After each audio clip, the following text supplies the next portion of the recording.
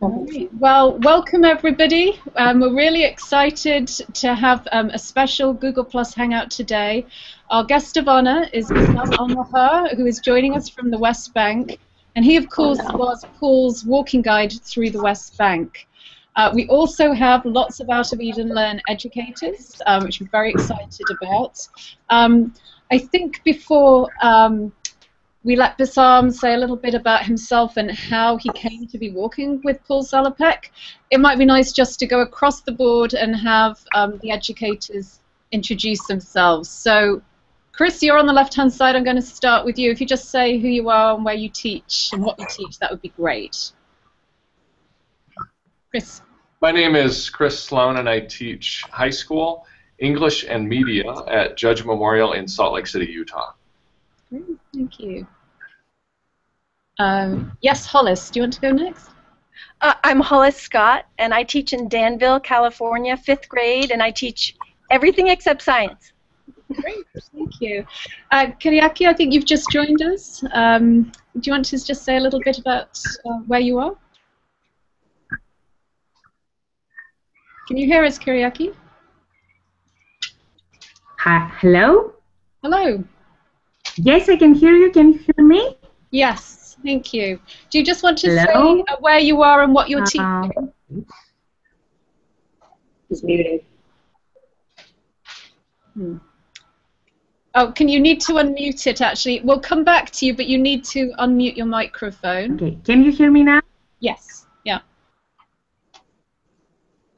Got a delay because she's so far away. So okay, we might come back. All right. Oh, and I think Lee's trying to come on, but we'll jump across.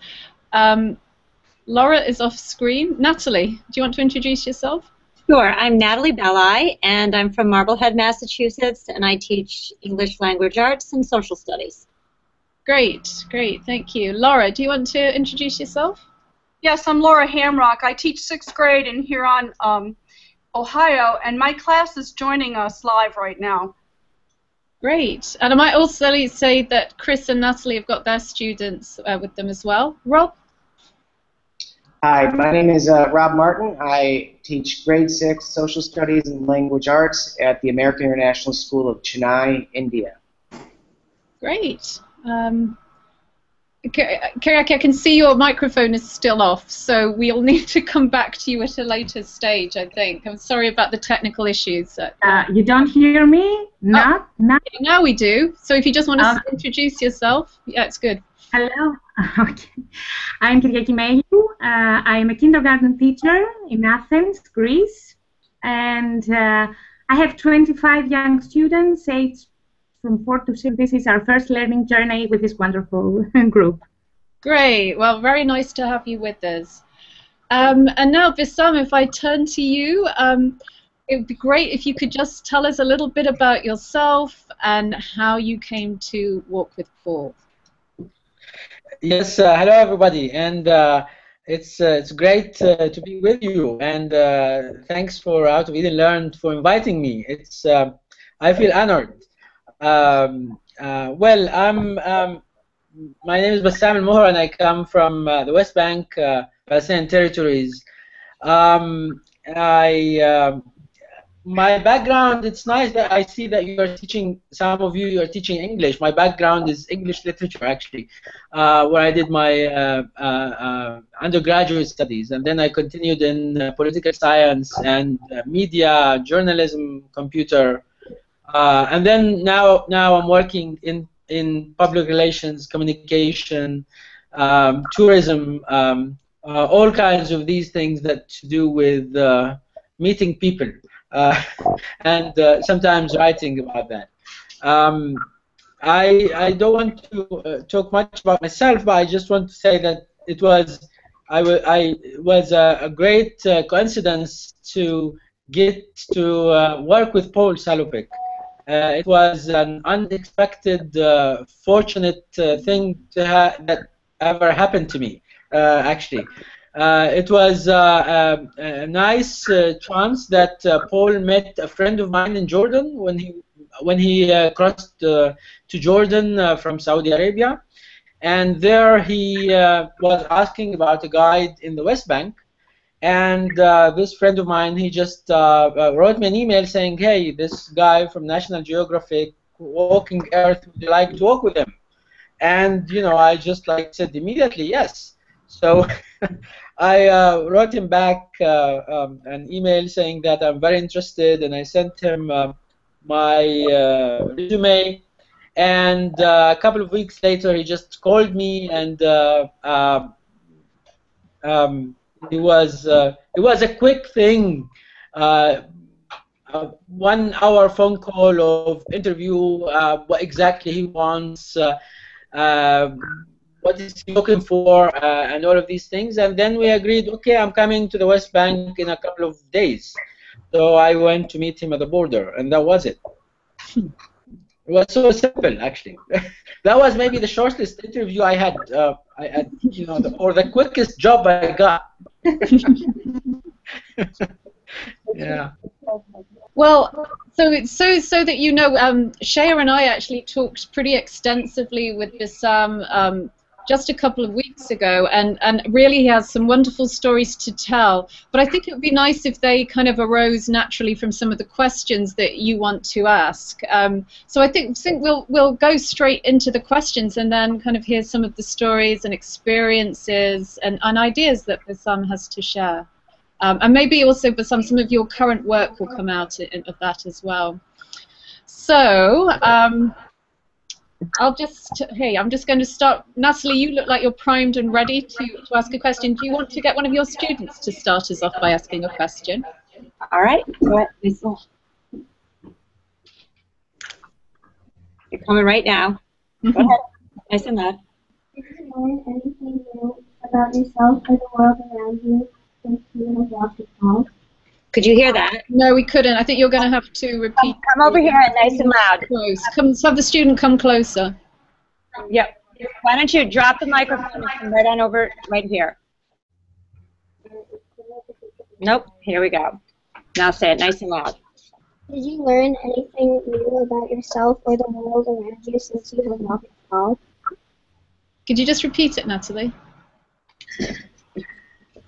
Did you learn anything new about yourself or the world around you since you have walked with Paul? It's a big question. Oh, should I answer one by one, or should we? Well, I think that's a big question. So let's start with that one. Yes, I would say yes. Okay. Well, actually, I learned so much about myself and about the world around me. To work with Paul, you have to be always careful what to say and what to do, because he's all eyes and ears on you. He's watching you and he's writing about you. So you get to learn about yourself. Like, I mean, he's using these kinds of vocabulary that I had to look into Google Translate and the dictionaries to check, like, what does he mean by contrarian? For example, you know, I get to learn something new about myself. In addition to the fact that my English is not that great, so I had to learn more vocabulary from him. So yes, I learned a lot about myself. I learned how much I can endure from him, from learning from him. He's such a strong man who is walking Earth. This is unimaginable. And the world around me, yes, I mean, I had to, even though I walked the country several times, it's a small country, by the way. It's not really big, you know. It's all like from north to south, it's like about 120 miles, so it's not a big country. So even though it's a small country, but I had to learn about it. I had to discover new places, new frontiers. New areas. I had to meet new people. I had to hear new stories, and I had to think again and again about life, meanings of life, and everything around me. So it's a mind opening. It's an eye opening about the world, about the what does it mean to live in this life at this time. I think a bit later, Bassam, I want to make sure that we hear about your own writing, but let's jump to another question right now. Hollis, would you like to share a question from your students?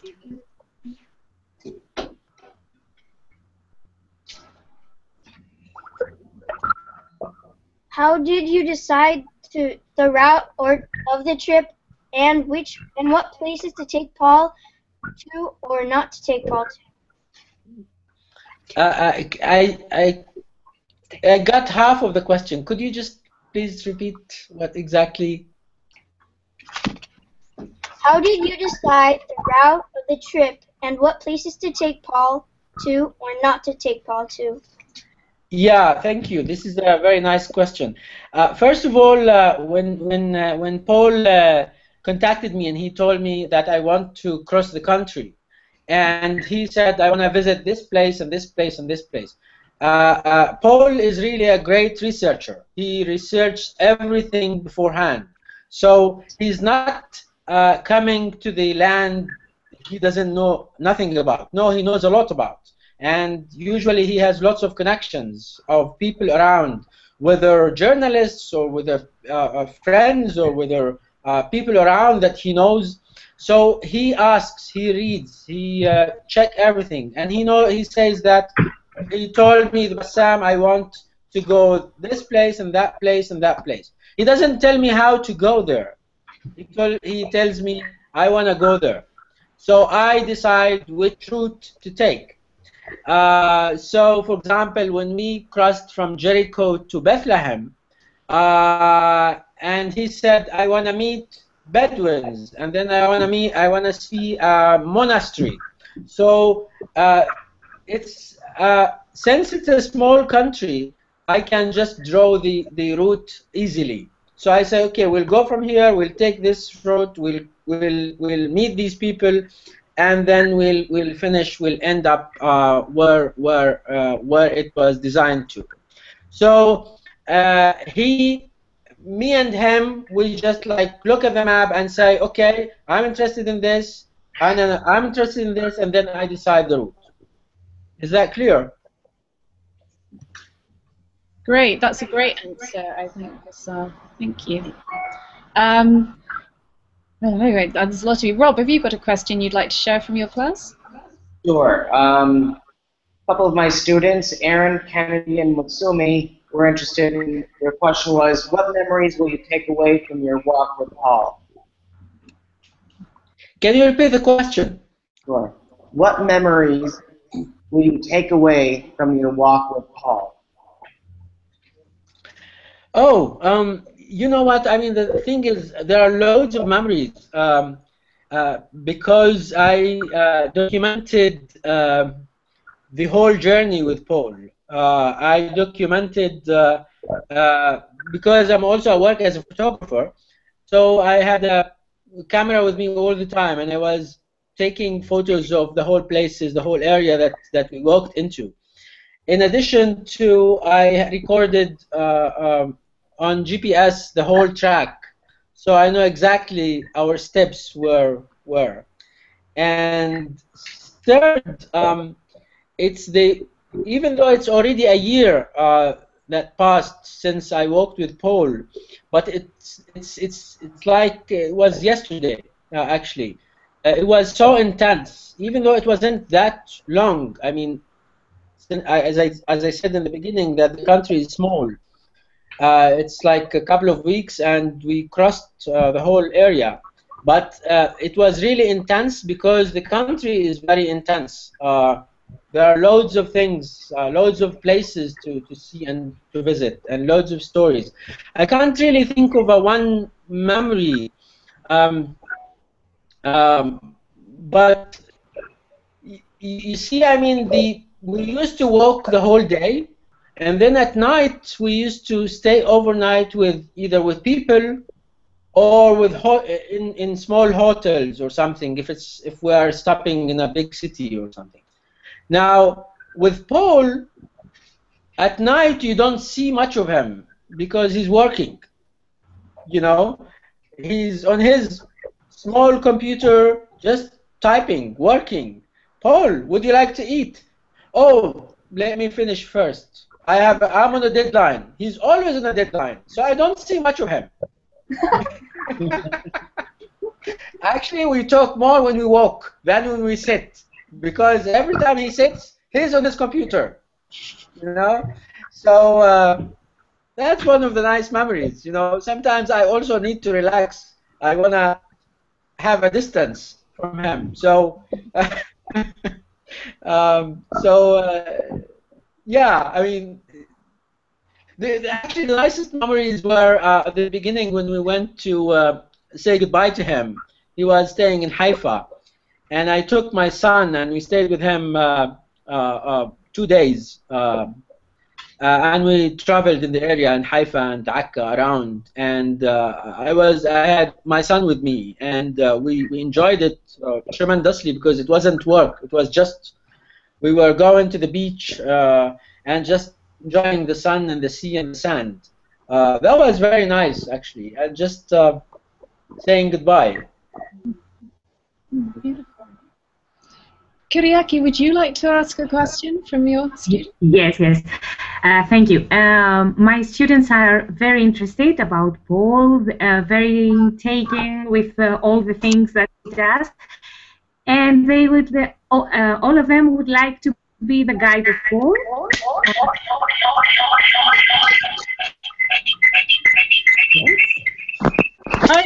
We'd have 2 icons for you, so you need to take one off. There we are. Thank you. Okay.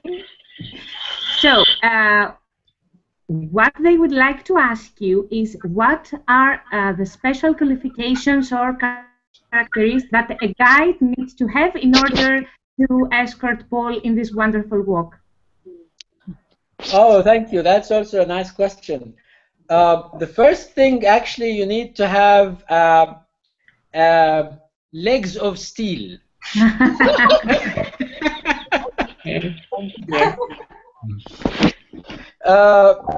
Paul is actually much stronger than a camel or a mule. Yeah, I mean, he walks. I mean, this is what he do, for God's sake. He walks. So really he has legs of iron or steel or metal. You know, he's like an Iron Man. You know, he walks and walks and walks. And the first day, I mean, he was like, I'm the guide, but he was like a mile ahead of me. So yeah, I mean, you need to be really fit. First of all, you need to be really fit.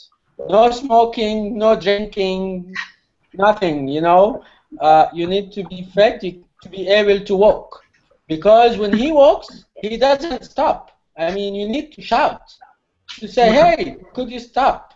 And if you are shy, and as a guide, and shy, and you cannot say stop, then you will have blisters in your feet. So you need to be blunt, to say, "Hey, Paul, stop! I need to get relaxed. You know, I'm tired." So this is what I learned the first day, to tell him, "Hey, stop! I'm tired. You know, you're crossing 3,000 miles, and I'm just in the first mile, for God's sake." So, second, you need to be oriented. You need to know geography. You need to know the place. You need to know every bit of the land. And nowadays, it's very easy with all the communications and the maps and the online and handheld devices and all of these things. So, you know, but even though you need to get oriented, you need to orient yourself. You need to know where is west and where is east and where is south and where is north. Direction is very important. You need to know about weather. You need to know about people. People is very important because you don't want to step on somebody else's foot. Huh? In this country where I live in, it's a very much divided country, and there are loads of borders. There are borders that you see, and there are borders that you cannot see.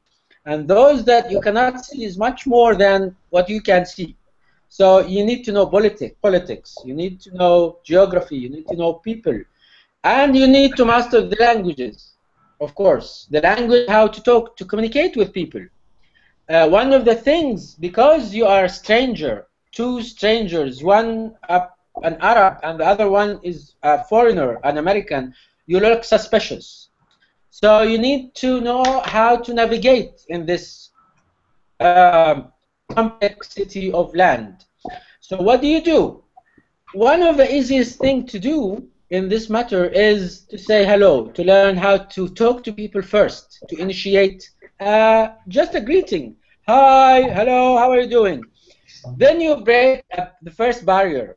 So how to communicate with people, this is the first step towards actually having a nice walk. These are one of the few things that you need to have in order to lead the poll. And second, of course, you have to be able to how do I put it? How to be able to live with this guy. He's fun to live with, but you know, he's somebody. He's a character. You know, he can be really good for a Star Wars movie. Wow.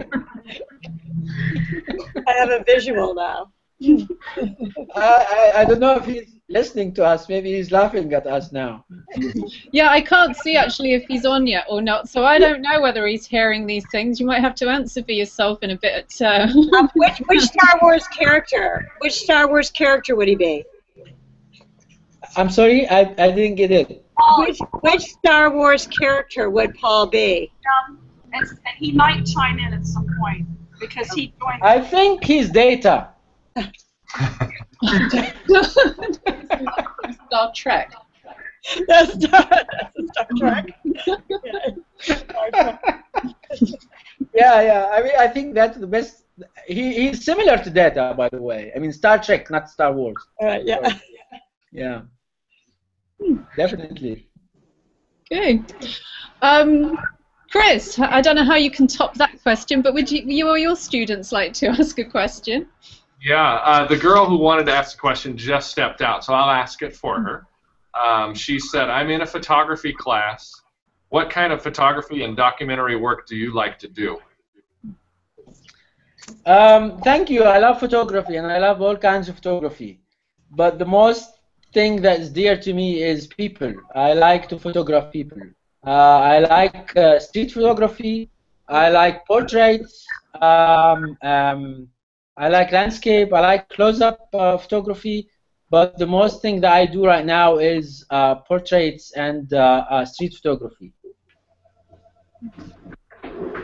Yeah, I mean, I like expressions, facial expressions. This is very, very, very dear to me. I like it. Just tells a lot about people.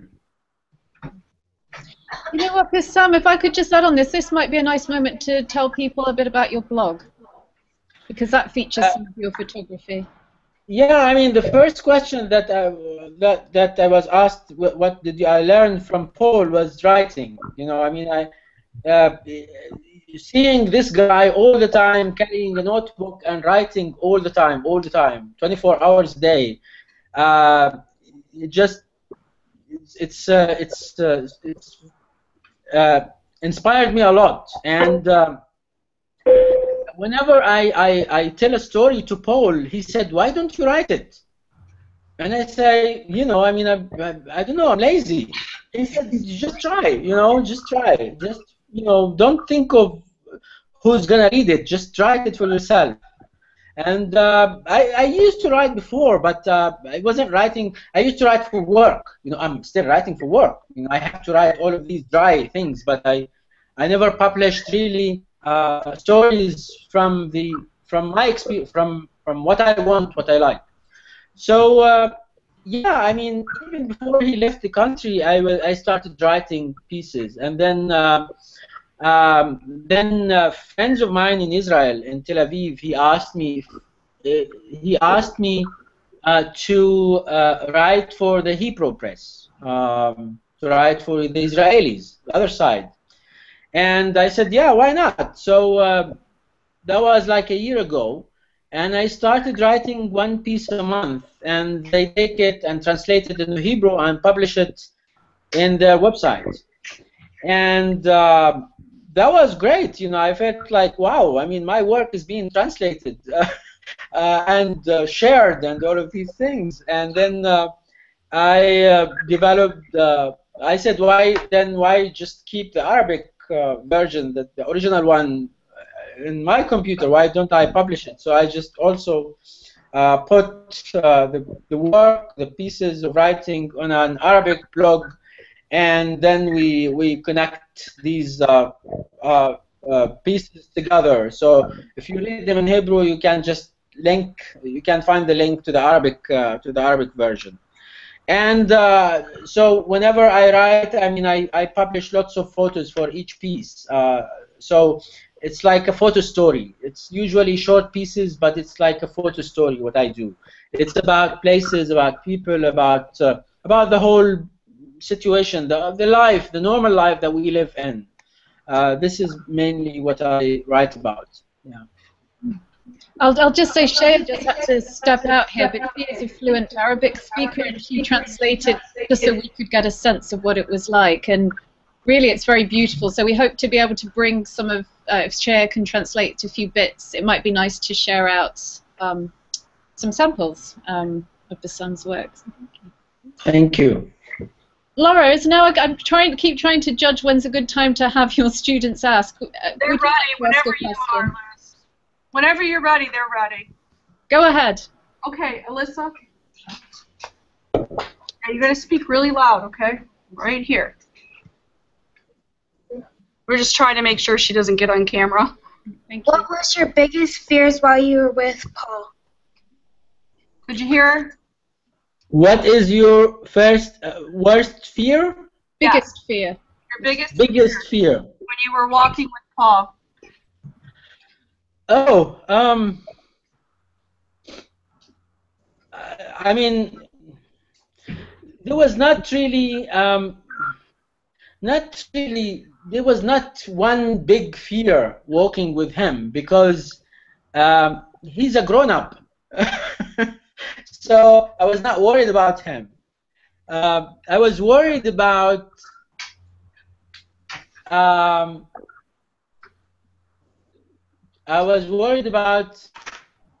don't know. Let me put it this way. I wanted to show him. I want to show him what is meaningful in this place. And my biggest fear was misunderstanding, maybe. I don't want him to misunderstand what I mean by saying this story or that story. Not about the country itself. The country is very easy to handle, or the people. But my conversation with him, that was important, because he trusts a lot his guides, and he listens to them carefully, and he listens to their stories and their the directions. So whatever I say, I have to be careful to say it correctly. I don't want to say something that might be wrong or politically incorrect or something like this, you know. So I think there was one time where I asked Paul, can you just please cross this word because it might be a problematic or something. So this is the thing that I was worried about. Of course, there are other minor things like safety and food, or yeah, these things. Oh yeah, actually I was worried once about him when he got sick. He got really sick, and I had to force him to go back to town and get some medication and get rest. I was worried about him. Really, that was one time where I felt like the guy is really getting sick. And he wrote about it. One dispatch called when he got pneumonia. That was, you know, we started the walk in the morning, and he was just like walking slowly behind me and coughing and things. And I looked at him and said, "Are you okay?" He said, "Yeah, yeah." And then half an hour later, I said, "No, stop. Let's go back." He said, "No, no, no." I said, "No, we have to go back." So I had to be tough with him that day. That was, yeah, I was worried about him.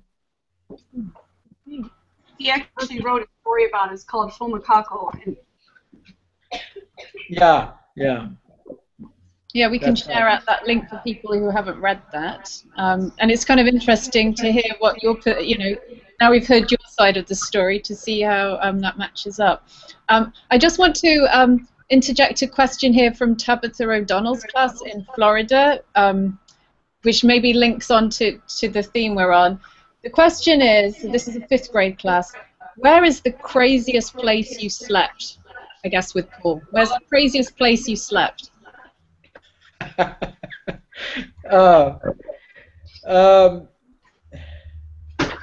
It was in a place in a village west of Ramallah called Der Ammar, and it took us a while, like until like late maybe 10 in the evening or something, to find a place to stay. And the only place we stayed was the community center in a small village. And the community center was used for everything. It was used for meetings. It was used as a clinic. It was used as a classes, education, and all of these things. And there was nothing. It was cold. It was rainy. And there was nothing in it, not even, I mean, the furniture was very, very tough and dry. And there was one bed, which was actually a hospital bed. And Paul asked me if I want to sleep, and I said, "No, sorry, I can't sleep in a, you know, hospital bed. You know, I don't want to have nightmares at night." So I slept on the they have a round table, and the floor, I had my sleeping bag, and it wasn't enough because the floor was very cold. So I put my my sleeping bag on the round table, and I slept on the round table. And Paul, he slept on the hospital bed. That was a great question. Now, Lee, I know you've been trying to join in, and we can't see your picture, but maybe we can hear your audio. So if you and Oliver have a question, that would be great. Can you hear us? Yes, we can. Yeah. Oh, good. Okay. Let's see. Did you? I'm trying to find it. I'm sorry. Let me find a good question that he hasn't already touched upon. I know a lot of the questions that my students had are similar.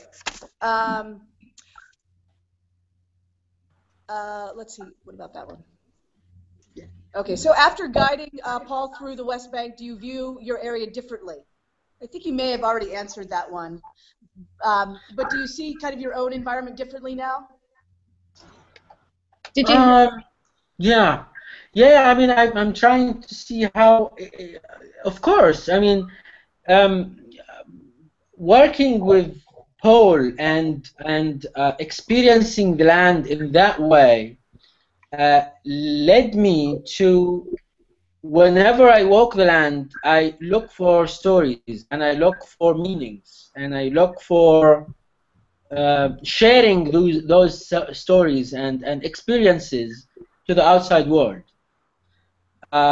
So yes, I look at it differently. I look at it like as an explorer, as a journalist, as a writer, yes, because working or walking with this guy who's all the time having a radar on his head and listening to stories or looking for stories, Definitely. I mean, you will try to. I was envious, you know. I mean, like, how can you just like find these stories? But the answer was very simple: is that you learn how to listen to people, and at the same time thinking of how to convey these things what you see to the outer world. So in order to do this, you need to look at the area, at the place, at the landscape differently, at the people differently. They are not your subjects anymore. You are not a journalist coming and dropping from a helicopter into a conflict zone, reporting about it, and then leave. No, you are living it. You live the story. And this is what makes Paul's story so live, is that he lived the story. He doesn't only write about it. When you read his words, you think like, wow, I mean, the rich description, the rich vocabulary he's using is this guy, he lived that experience. This guy is not writing about what's happening in Rwanda from New York, you know. He lives the situation. When he writes about the mule or the escaping the conflict in Turkey, yes, he lived it. He lived every second of it, or every step of it, you know. Yeah. Bless you. It might be nice to get some student voices on, and then I think we'll open it up. So, Hollis, have you got a student there who would maybe like to ask another question? We have. Yes, we have someone right now. We realize that there are things where you live that are difficult or might make you scared at times. But what is it that you love the most about where you live? Or what are the things in your daily life that keeps you going?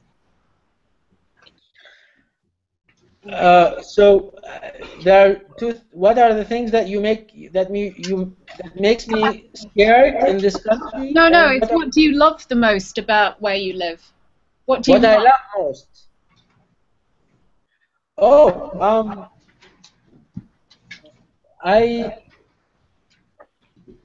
since it's a small country, it's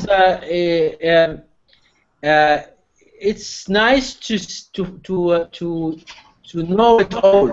So you can go easily to different places and contain it in your thoughts.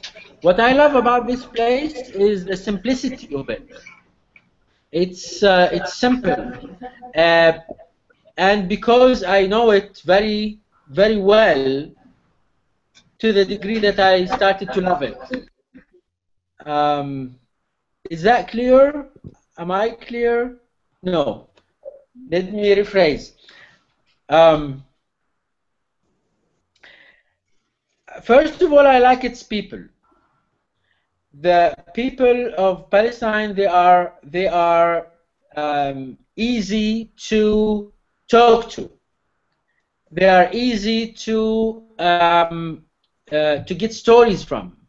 You can just start saying hello for somebody, and then he can just tell you the story of his life. You know? So for a writer or for somebody who likes to write stories, he won't have a problem finding stories. Today I was filming in Jenin. This is the north of the West Bank. And I came to these farmers who were just working on the making wheat. And the man and his son, they just took a break, and started singing for me. They are so nice that they just they wanted to sing something about something they love very easily. Just they don't know me, but just because I I was nice to them, and I showed interest in their work and their life. They sat for 5 minutes singing "The Man and His Son" to me, and I felt so nice about it, and I felt so happy about it. So yeah, I mean, what makes a place nice or not nice is not the nature and not the geography and not the skyscrapers or the advancement of technology. It's the people. And I think she also asked that question. She also asked that question because we read a lot about the violence that's going on in the West Bank, and Yes. we wanted to hear the other side of it.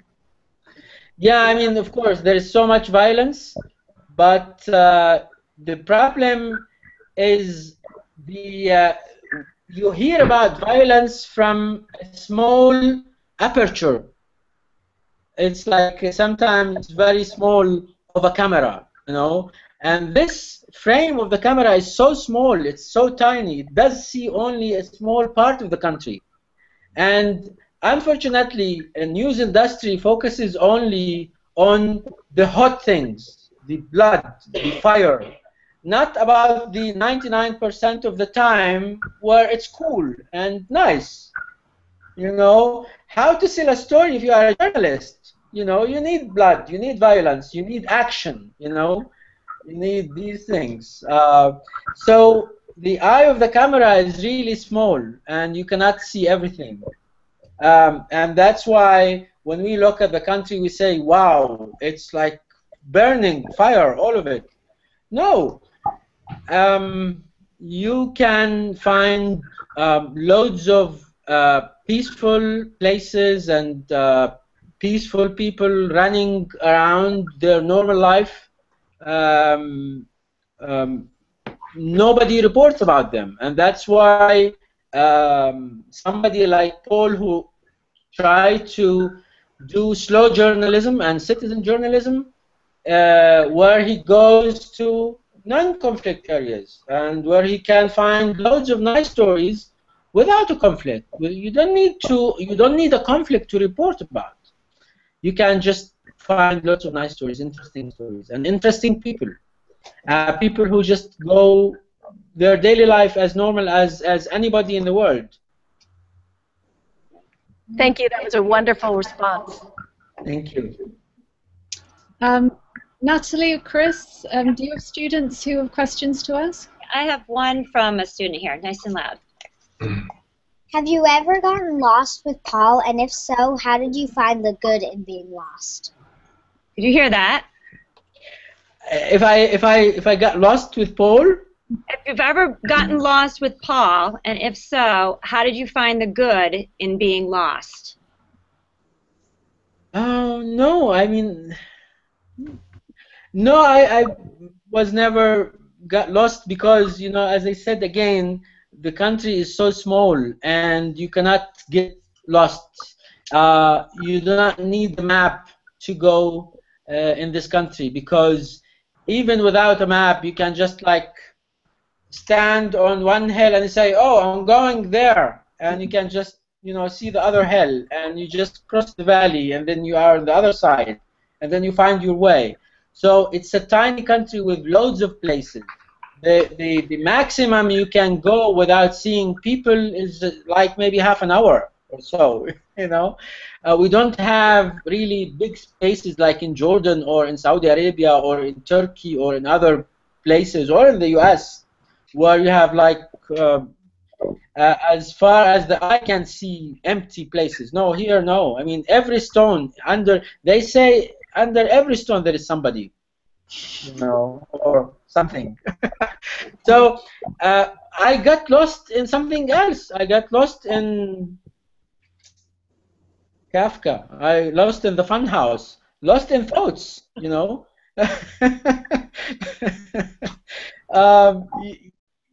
You get, I mean, with this guy, yes, you get lost because he makes you think, he challenges you. Not directly, but I mean, he asks so many questions, not so many questions. He asks deep questions that makes your head spin. He wants to understand the inner minds of the people. He wants to understand the not only the incidents or the geography or the area. No, he wants to know really how people think. And you say like, wow, this guy is really he wants to know deeply. He wants to know, and he's serious about it. I worked with journalists before, where they ask you the question, and sometimes they even don't listen to the answer, you know, because they have an answer in their mind.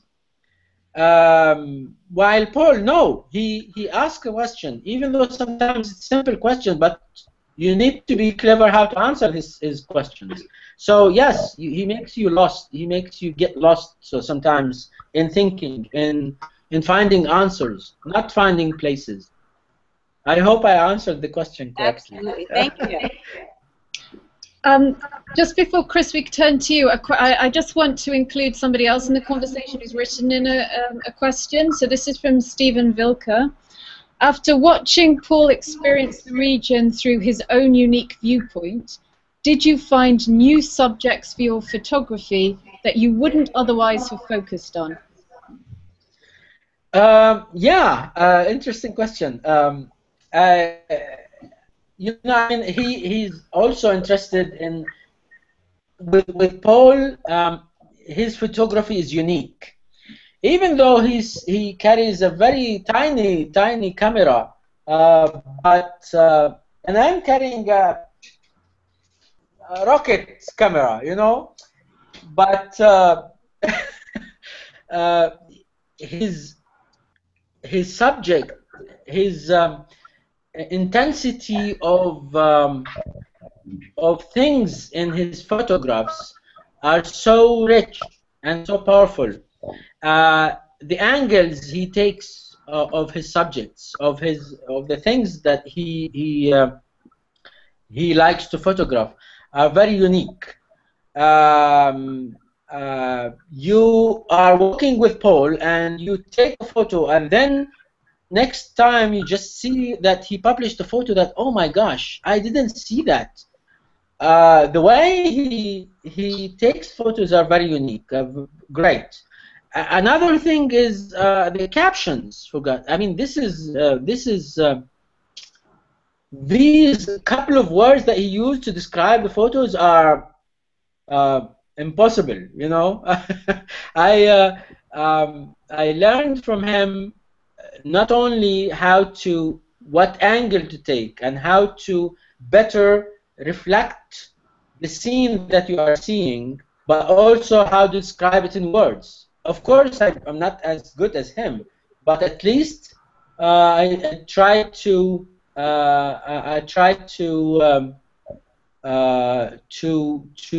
describe the scene in really great words. I'm not as good as him, but I'm trying to learn how to do it. You know, so yeah, you learn subjects, you learn angles, you learn what and how to describe the photos, because the image is very powerful, but also the caption is even stronger sometimes than the image. I just want to interject, because as I said earlier, Shaya has read your work, and rumor has it that you're actually an excellent writer. I myself haven't read the Arabic, but I think just for the record, I think Bassam is being unduly modest here. But anyway. Thank you, Liz. That's very kind of you to say. Chris, do any student questions at your end? You can hear the bell ringing. Oh no, I'm sorry. Do you want to say something? I do have a question they would have asked. Should I ask? That'd be great. Okay. So the question was, the media coverage of the West Bank that we see on TV here seems to say that religions just don't get along at all. And the student asks, in your community, do different religions get along better than what we think they do?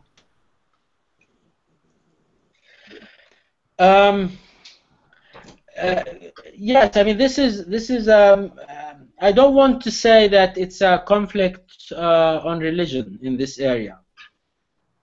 Yes, there is the three monotheistic religions: Islam, Christianity, and Judaism.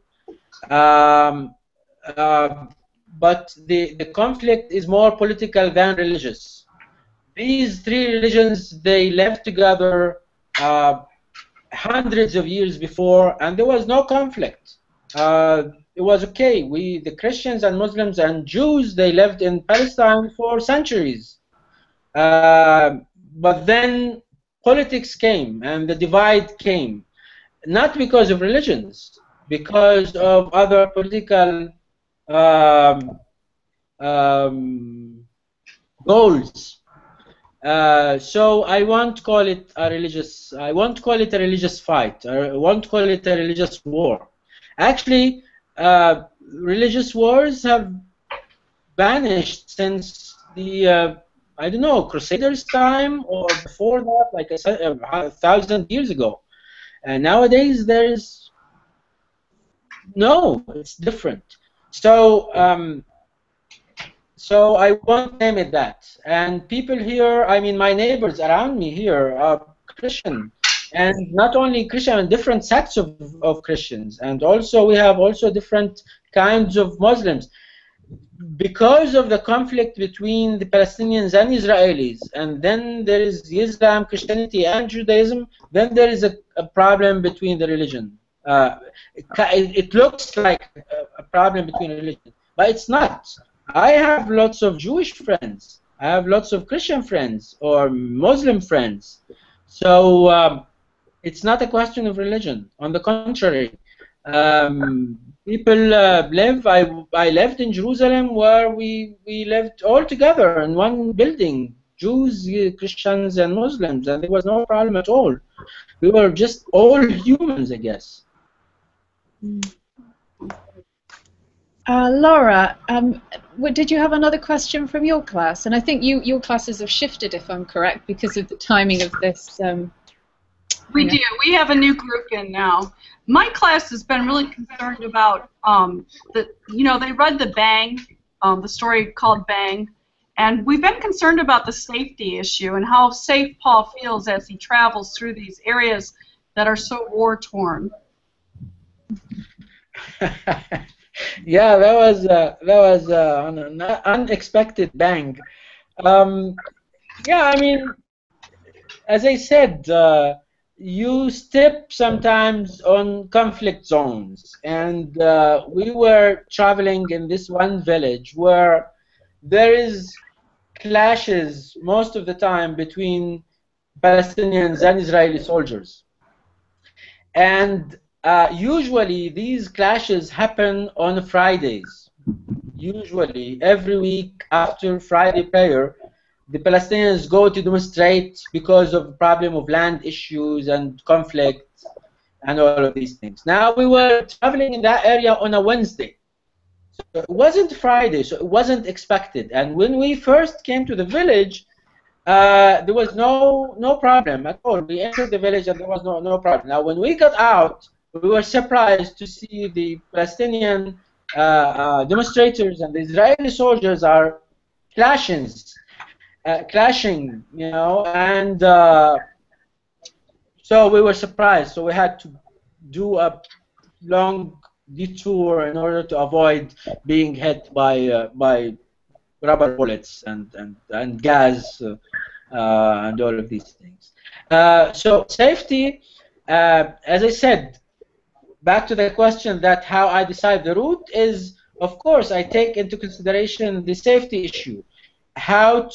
What is the best route and to avoid conflict zones, to avoid friction, to avoid tense areas, because of so much borders, as I said. So you have to sometimes walk in a thin line, and that area was a thin line, you know. So we had to, fortunately, we avoided that, and I only had a dust of a bullet, so we were safe. Thank you. I just want to interject. Paul has been watching. He has been trying to get on the Hangout, but actually I think that's because we're a full house. So I'm going to read a message out to you from Paul. It says, "Great to see you, Bassam. Sorry I'm late. You made the walk through the Palestinian territories a joy through your humor. You managed to find a levity even in moments of deep sadness, which is a true gift." And then he apologizes he can't come on, but I think we've seen a little of your humor coming out today, actually, in the Hangout, if you don't mind me saying. So, yeah, it's nice to know that Paul is watching, and I think, you know, sharing some of his sentiments and deep affection that he holds for you. So. Yeah, actually, back to the question about my biggest fear. When I first, you know, met this guy, and I said my biggest fear would be like, does this guy laugh or not?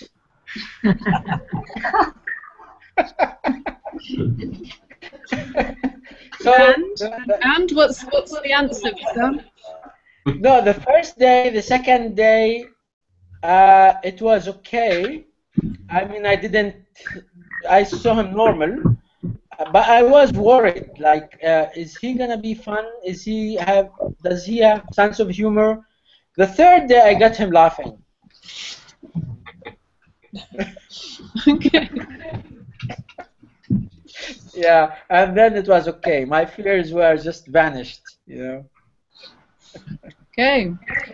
You know, we've only got a few more minutes, so I'm just going to throw it out there. If anybody there amongst our guests has a question they'd just really like to get in there, please go ahead. What? Nice enough. Oh, yeah. Loud.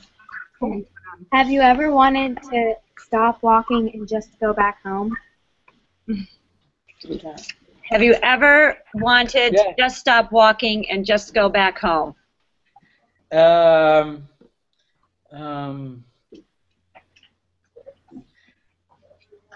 I mean the second or the third day, as I said, because of my blisters, and because he was so strong and tough, and he was walking in front of me, and I was just like screaming from pain, and I can't say it because, you know, I don't want to lose my job. So yeah, I mean, I felt like, oh my gosh, I want to go home. Yeah, but then I just like what I did is just like I just said, I don't care. I just called him, hey, stop, I have blisters. And he was really kind. He gave me some medication, and he took care of my feet. I mean, just like verbally. Thank you. Could we ask one more quick question? Sure. Sure. What messages would you like us to take away from your journey? And tell them how old you are. We're 11 years old. Around. Oh, what messages? I think the one message I would say is that there are loads of stories in the world out there, just maybe outside your This is door. Hello, can you hear me? Yes, we can. Yeah, I said there are loads of untold stories outside your door sometimes, waiting for somebody to pick them up. So go and hunt for them. Right. Well, I think our time is up. Bassam, we may invite you back another time because I feel like you have a lot more to share with us. But on behalf of everybody, the whole community, I just really want to thank you for taking the time, for sharing your stories, for really being very generous, because I think we have a lot to learn from you in your own right, as well as, of course, from Paul. So thank you so much. And thank you for everybody. Thank you very much, educators, too. Thank you. Thank you for being patient.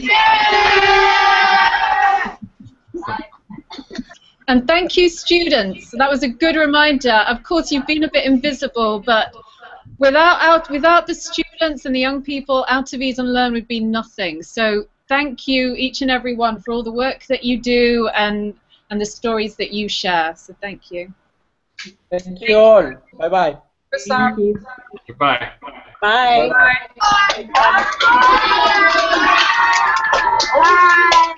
Bye.